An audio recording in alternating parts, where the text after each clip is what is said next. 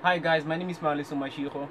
Well, I think the reason why a lot of people in hip hop they do music about drugs, money, and sex and all that stuff is because those things sells itself.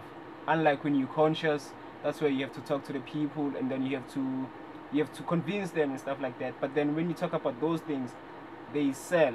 You get a lot of cash, you get a lot of followers, uh, everything is fine with that. You get fame easily, other than if you're doing conscious stuff where you're more lyrical, you're talking about what's happening, you're talking about more about politics or morals, everything that happening in the society and stuff like that. That one, it's hard to get people to follow you, and as you know, people like we are different and stuff like that. So that's the reason I think it happens.